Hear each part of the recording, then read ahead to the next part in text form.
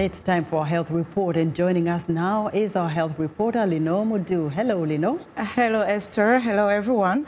Researchers in the United Kingdom say a measles infection can zap the immune system's memory, putting people at risk all over again for diseases they already had, like chickenpox. VOA's Arash Arabasadi looks at the lab where scientists made the discovery. New studies show a devastating and highly contagious disease causes even more harm than previously thought. For a period of perhaps 5 years after infection, individuals who catch measles, not have the vaccine but catch natural measles, develop this state where they're much more susceptible to infection, and they even seem to be able to catch things that they'd previously become immune to. Scientists call it immune amnesia, and they say it opens a potentially life-threatening door for the unvaccinated. If you live in a community where there are more people who experience measles or who don't vaccinate, you are more likely to get other infections because there will be more people susceptible. Dr. Velislava Petrova is an immunologist and lead author at the Wellcome Sanger Institute in Britain. Scientists here specialize in genetics. For the first time, we could use a technique that allows us to read the genes that the immune system uses to produce antibodies and be able to track specific immune cells before and after infection in order to find out what happens to them after measles. What they found was worse than expected. It's not just immune amnesia, but a hampered ability to respond to new diseases. After measles, up to 5 years, people have increased rate of other infections with other pathogens, which shows that there is an effect that we can observe on a population level. Measles is one of the world's most contagious viruses. It can leave children with brain damage or hearing loss. The CDC says infections are at a 25-year high amid an anti-vaccination movement based upon unproven fears about the safety of vaccines themselves. Arash Arabasadi, VOA News, Washington. November is Epilepsy Awareness Month in the United States, a time dedicated to spotlight epilepsy and raise awareness and support. Epilepsy is one of the most common neurological diseases in the world. The condition affects about 65 million people worldwide, according to the World Health Organization.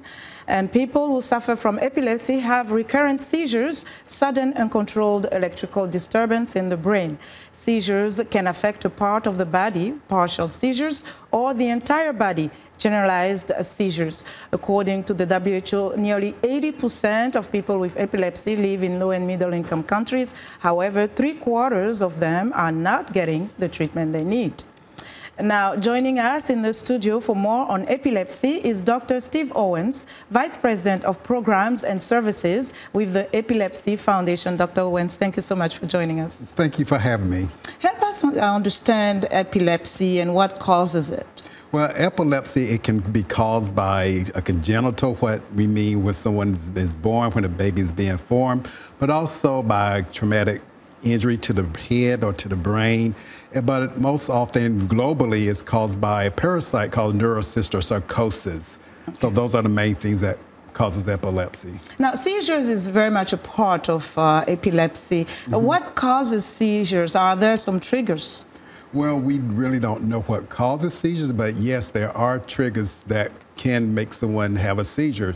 Triggers such as, in the United States, missing their medications, but also not getting enough sleep. Stress can also cause seizures, but also alcohol is also another thing that can cause seizures. But in general, if someone is diagnosed with epilepsy, we want to make sure that they take their medicines, that they get enough rest, and they get enough sleep, and try to be in environments that are not stressful because they can trigger seizures. Now, let me ask you this. When someone is having a seizure and people are around, what should they do? Well, it really depends on the type of seizures they're having. If it's but there are 3 things that you can do regardless of what type of seizure the person is having. We have 3 things to remember: stay safe side. So stay with the person, make sure that they are not going to harm themselves. So you want to stay with the person, but immediately start timing the seizures, because most often seizures last less than 3 minutes or so. So if the seizure, once you start timing it, you want to keep the person, you want to stay with the person, call for help. and you want to turn the person on their side. So that's in order to keep any type of fluid, if they're having the convulsive type seizures, from draining and choking on there. We do not want anyone to put anything in their mouth. That mean a spoon or bottle or anything, because that's a myth. A person cannot swallow their tongue. Yes, and speaking of myth, there are several myths around epilepsy. One such myth is the fact that it may be contagious through saliva. Talk to us about that. Well, epilepsy is not contagious. And also, a person is not possessed, because in many religious settings, they think someone may be possessed by a demon. But it's not contagious. People with epilepsy, we think that the public may think that they're slow, but they have normal intelligence. That's another myth. It's not contagious. It can't go from one person to the other. You should help someone if you see one having a seizure. Yes. Can they get involved in physical activities like sports, extreme sports? Yes, but you must use what we call common sense, depending on the sport. If your seizures are predictable, maybe you can be in sports that may align with the type of seizure you have. Yes. But if there are other types of sport, we say consult your physician. But yes, you can participate in sports. We recommend that you don't swim, because you could have a seizure while swimming.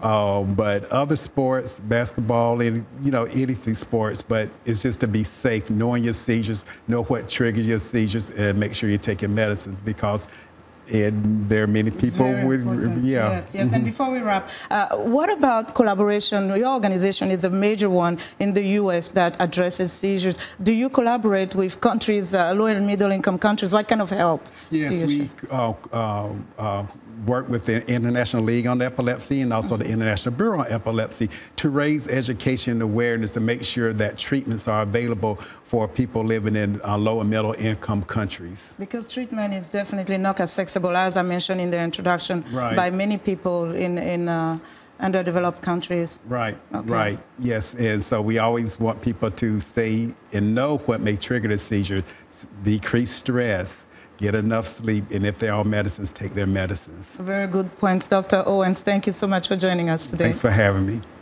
And that was Dr. Steve Owens. He is Vice President of Programs and Services with the Epilepsy Foundation here in the United States. And that's today's Health Report. Back to you, Esther.